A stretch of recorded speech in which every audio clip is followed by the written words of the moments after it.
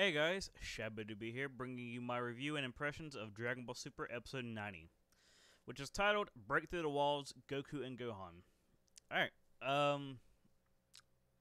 I'm going to go ahead and say this episode was pretty straightforward with what it was giving us. Basically, it promised us a Goku versus Gohan, and that is exactly what we got for about 95% of the episode, which I'm not going to complain about. I actually like this fight quite a bit.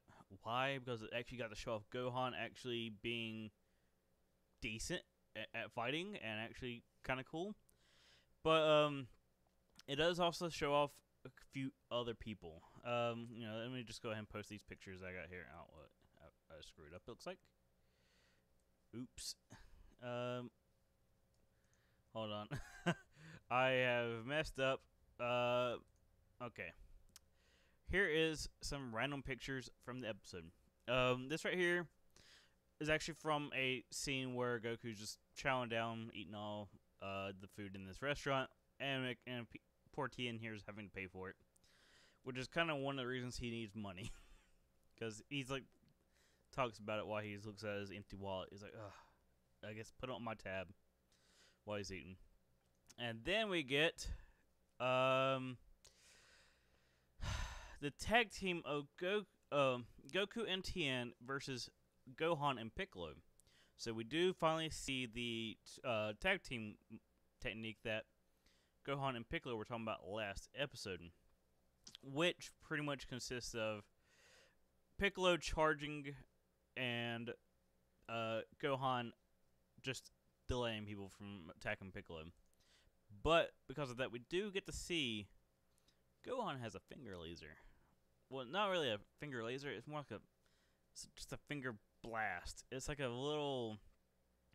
It's kind of close to the move Gogeta used in the Fusion Reborn movie, kind of, but it's just like one finger, and it's actually pretty cool. I actually liked it. It's just that it's so short of a scene, I couldn't really get a good picture of it. So here is the point when it just pops out. I think it's kind of cool. I liked it. He basically uses it on TM because TM's about to hit Piccolo, knock him out of his charging stance thing, which, this is the aftermath of that, which is he does like an AoE kind of like Majin Vegeta did, which is pretty cool. Didn't actually do much of anything. It destroyed the ground, and it kind of like did nothing of value, but it was pretty cool. It might work on someone possibly in the series. Like, I'm sure someone's gonna get knocked out by it or something. I don't know how they're actually gonna use it in the random spinning Beyblade top of arena that we have, but be interesting. Then we have the only bits of not Gohan versus Goku, and that is we kind of have a peek at Universe 10's fighters. And since Gowasu couldn't figure out who to pick because he's so nervous because he doesn't want to pick someone like Zamasu because he doesn't want that to happen again. So he's very indecisive about that. So they pick for him these 10 guys, and the main reason they picked these 10 guys is because they're really buff and got muscles.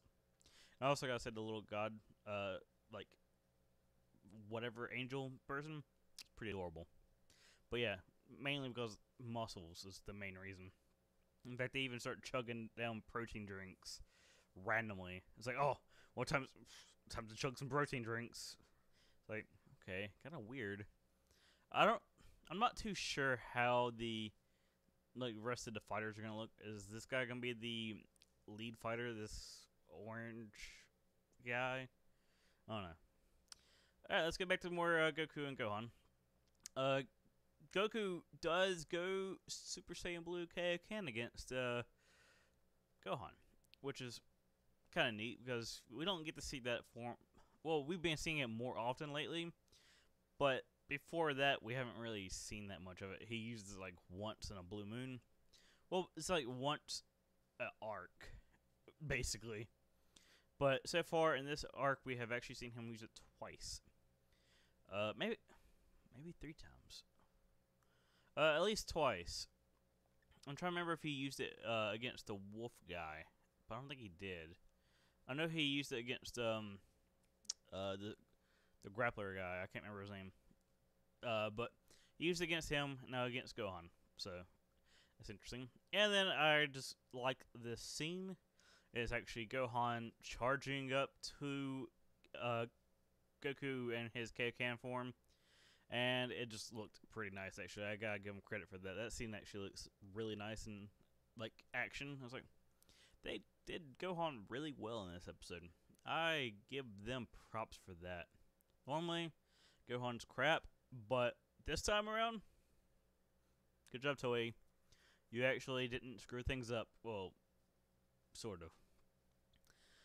The reason I say sort of is, next episode, they do mention Boo being not able to compete or something, which I've heard these rumors. I know who is probably going to take his place, and I'm not sure if I'm approving of that because I think it's kind of stupid.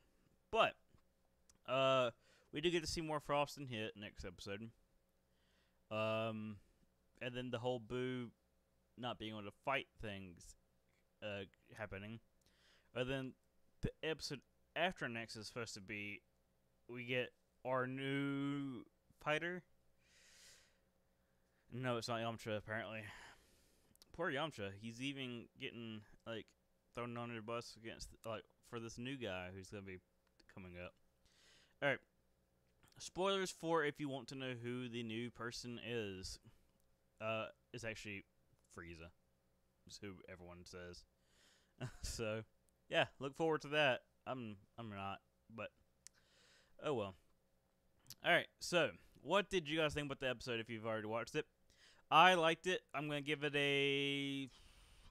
it an 8.5. The only reason I'm doing that is because there wasn't any plot involved in the episode besides, like, oh, actually, there was one big plot point that happened in this episode.